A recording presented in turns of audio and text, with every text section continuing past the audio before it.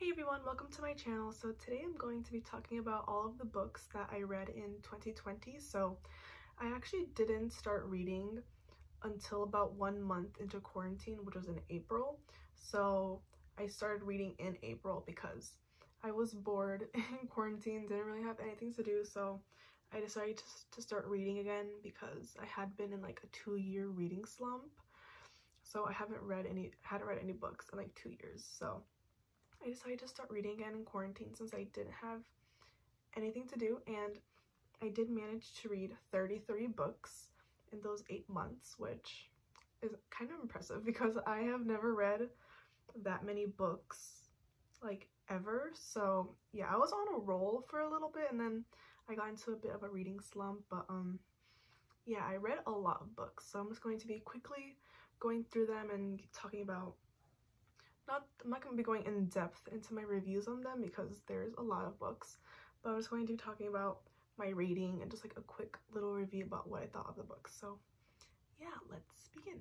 Oh, also my shelf looks like a mess because I have all of my books laid out in front of me, so that's why my shelf looks like that. So the first book that I read in April was What If It's Us by Becky Albertalli and Adam Silvera, and I gave this book 4 stars. I read this book in less than a day and it got me so excited to start reading again. So this was the book that got me out of my reading slump. After that, I read Dangerous Girls by Abigail Haas, and I also gave this book 4 stars. This one was a roller coaster of a ride, but this was a really good book as well. The next book I read was Only Mostly Devastated by Sophie Gonzalez, and this was like a Simon versus the Homo sapiens agenda meets Clueless, and like a kind of like this Grease spin-off, which was so good, and I also gave this one 4 stars. And then after that, I read Every Heart Adore by Shannon McGuire. I read this one on audiobook, so I don't have the physical book with me, but I gave this one 3 stars because it was a good story, but I suck at reading audiobooks, so yeah, that one I gave 3 stars. And then after that, I read Verona Comics by Jennifer Dugan, and this was such a good book. It was kind of like a Romeo and Juliet kind of story, and it had a lot of mental health representation, which I thought was really good, and I gave this one 4 stars.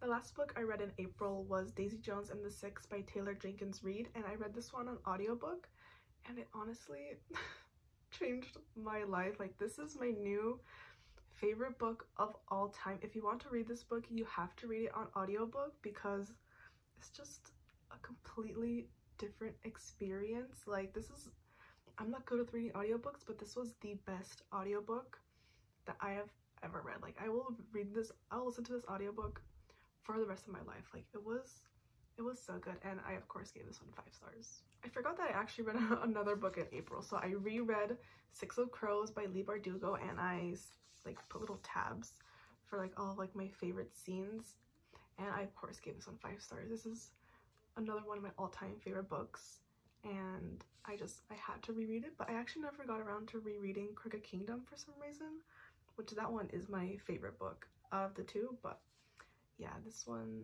was the last book I read in April. So May was actually a really good reading month for me. I read a lot of books in May, and the first one was The Song of Achilles by Madeline Miller, and I gave this book 4 stars. And this was such a good story. The writing was just excellent. Like, I want to read more of her books, and yeah, this one was really good. The next book I read was The Nowhere Girls by Amy Reed, and I gave this one 5 stars. This was such an incredible and powerful story. I highly recommend it.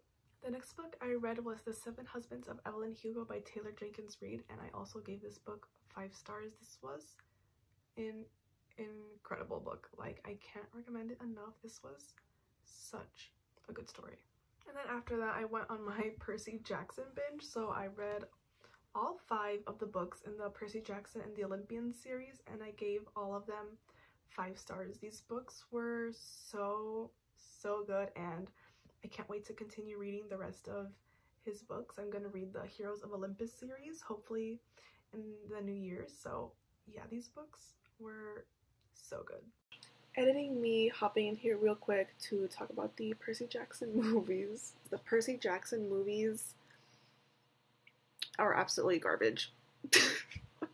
The first two, there's only two movies because I think they decided to stop after they realized that the movies are flops. So yeah, I watched both of the movies. I have a video of it on my channel, like reacting to the movies. They are absolutely terrible, but I am very, very excited for the TV show that they're doing with, I think it's with Disney Plus, and I saw somewhere that it has a higher budget than Marvel or something like that. So I just know that this TV show is gonna be so good, especially because Rick has input in it and he's like involved in the entire process, and it's just gonna be. I just know it's gonna be so good, and I'm so excited for that. But yeah, the movies, absolutely garbage.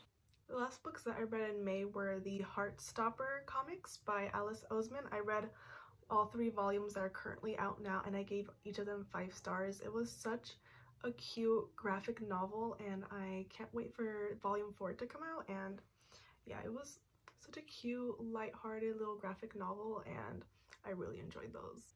The first book that I read in June I actually don't have anymore because I sold it on Depop. It was The Cheerleaders by Kara Thomas. I gave that book 3 stars. I didn't really enjoy it, like it didn't really stand out to me or anything, so that's why I unhauled it and sold it on Depop. And then after that, I read all of the books in the To All the Boys I've Loved Before series by Jenny Han, and this was a good series, but none of the books really stood out to me. I'm looking at my Goodreads ratings right now, and I gave the first book 4 stars. I really enjoyed this one, but I gave the second and third one 3 stars because they felt kind of pointless to me. Like, I feel like this series could have been a standalone. Like, I would reread this book, but I didn't really care for the second one and the third one. Editing me hopping in here once again just to talk about the movies. And the first movie was so good, like chef's kiss, one of the best book to movie adaptations ever. And the second movie is absolutely garbage. Like, it's really bad. I don't know why they decided to switch directors because the first one was so good and the second one was so bad. Men ruin everything, sorry, but it's true because the first one was a female director and it was such a good movie, and then the second one was a male director and it was terrible. So yeah, do with that what you will, but I hope that the third movie is gonna be good. If it's the same director as the second one, then I do not have high expectations, but I will still be watching it. And then after that, I read 2 graphic novels, both by Carly Ustin, the Heavy Vinyl series, the Heavy Vinyl Riot on the Radio, and then Y2KO. These graphic novels are so good. I gave both of them 5 stars, and I can't wait for the 3rd volume to come out because this was such a good graphic novel, and the art in this, I don't want to like show a spoiler in it, but like the art in these graphic novels is just so beautiful. So I am obsessed with these graphic novels. The last book I read in June was Tosh Hart's Tolstoy by Catherine Ormsby, and I gave this one 4 stars. It was a good read, but it didn't really stand out to me or anything, so I'm probably going to be unhauling this one and selling it on my Depop. July was the weakest reading month for me. I only read 3 books, and the first one was Bloom by Kevin Panetta and Savannah Ganucho, and this was a super cute graphic novel. I gave this 4 stars. Just another cute, lighthearted graphic novel, which I'm really into, so yeah, this one was really cute.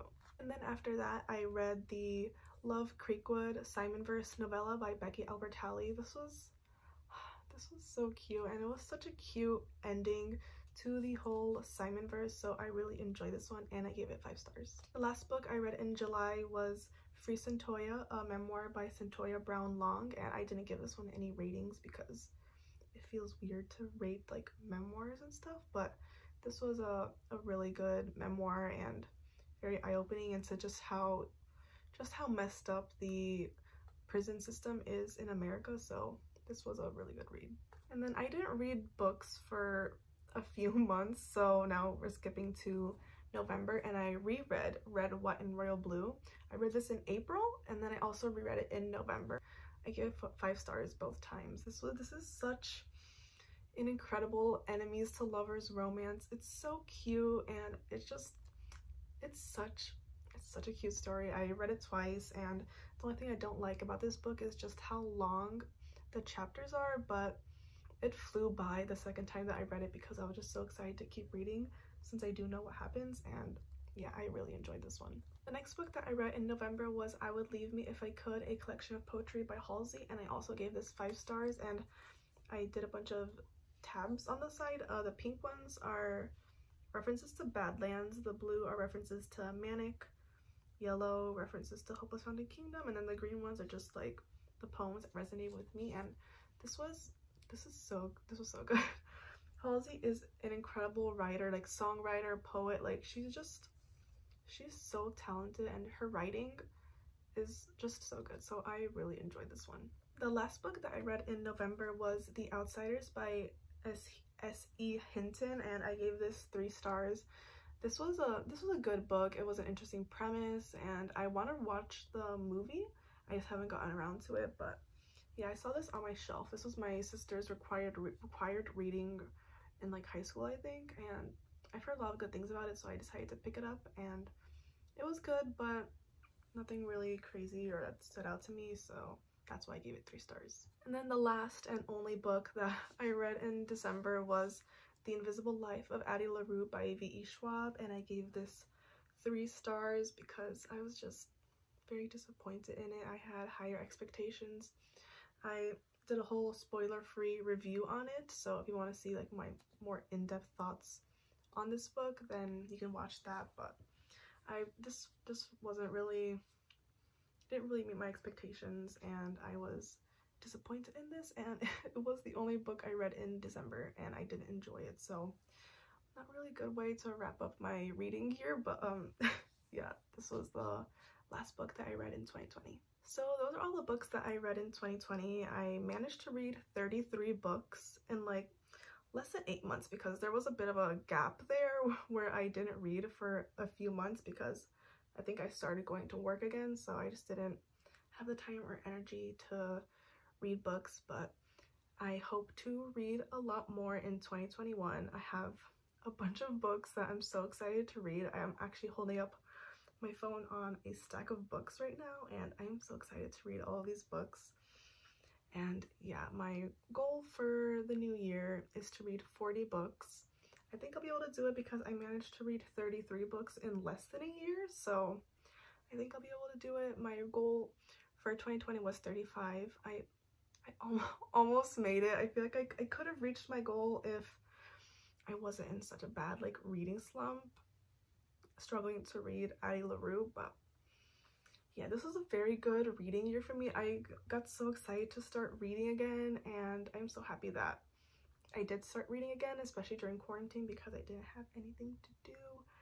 So yeah, I'm very excited to start reading again and making booktube videos, I guess. I just want to talk to other people about my favorite books and stuff like that. So yeah, I hope you enjoyed this video. Thank you for watching, and I'll see you in my next one.